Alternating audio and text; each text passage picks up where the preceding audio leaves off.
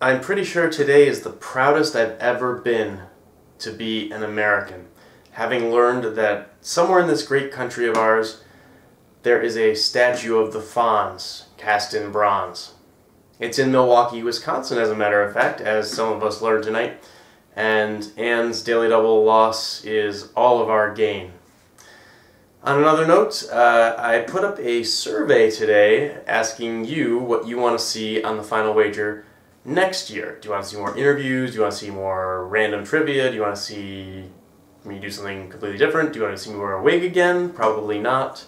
But if you do, go to this link and let me know.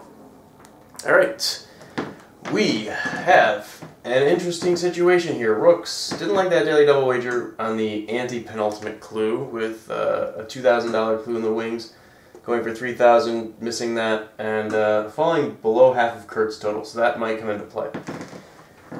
Let's start with Kurt doubling up. If he doubles up, he's going to have 27-2, so to cover that, Ann will have to wager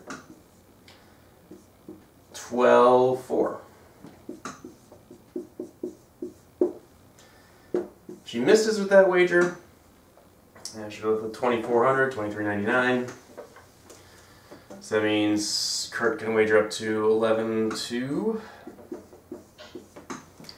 And Rooks can wager up to 4,200. Now, what happens if Rooks doubles up? She doubles up, she's got 13,200. So Kurt, because Kurt has more than double Rooks' score, he can wager stay above her. And that would be 399 at most, so 400 we'll say for now. And if he does that, Rooks is pretty much sunk.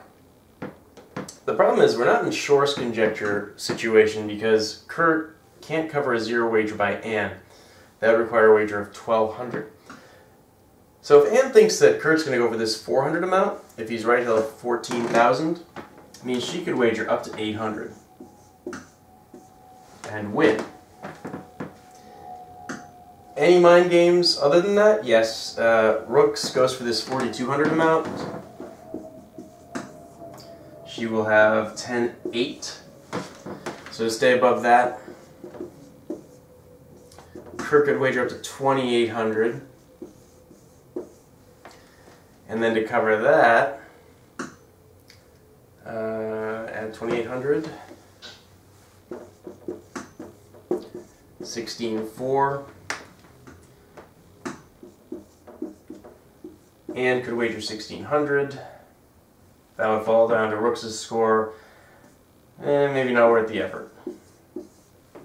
And of course, I would cover a unsafe wager by Ann if I were here. So a few ranges for everybody, except for Rooks. She's pretty much stuck. What happened? We start with Rooks, who missed and went a little bit too big, 5,000. Over to Kurt, who missed and wagered just 399, so that leaves the door open for Ann, who missed and wagered 13,601. Too much by 1,200. It actually might have given Rooks the victory. It cost Ann $1,000 by wagering that extra 1,200. And no three-time champion once again. Yesterday we had a new record set for the number of consecutive games without a five-timer, 86.